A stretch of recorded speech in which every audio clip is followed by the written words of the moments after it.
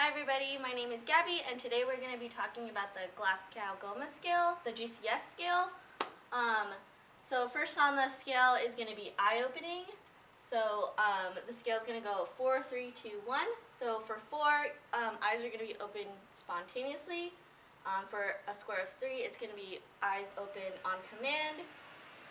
2, eyes open to painful stimulus. And then a 1, eyes do not open at all. So after eyes, then you're going to check their verbal response. And then this one is going to go on 5, 4, 3, 2, 1 scale. So for 5, it's going to be answers appropriately. For 4, your patient's giving confused answers. For 3, it's going to be inappropriate responses.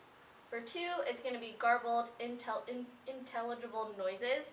And then for 1, no verbal response at all. Okay, and then lastly, it's going to be the motor response, and so this one's going to start out at 6, and then it's going to go down to 1. So for 6, it's going to be follow simple commands. Number 5 is going to be localizes painful stimulus. Number 4 is going to be withdraw from painful stimulus. Decorticate response is 3. So decorticate is the arms are going to go towards the core.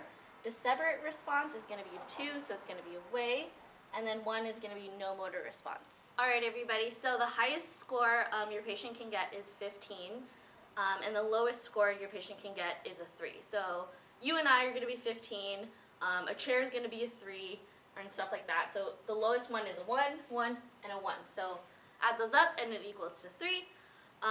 So for example, if your patient gets like a 13, you're going to have to specify in each category what the score was. For example, eyes, it's going to be a 3. So if they only open on command.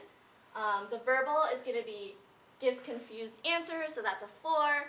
And then you're going to say motor, follow simple commands, that's a 6. So it equals to 13. So you're going to have to specify if your patient did not get a 15, why your patient did not get a 15.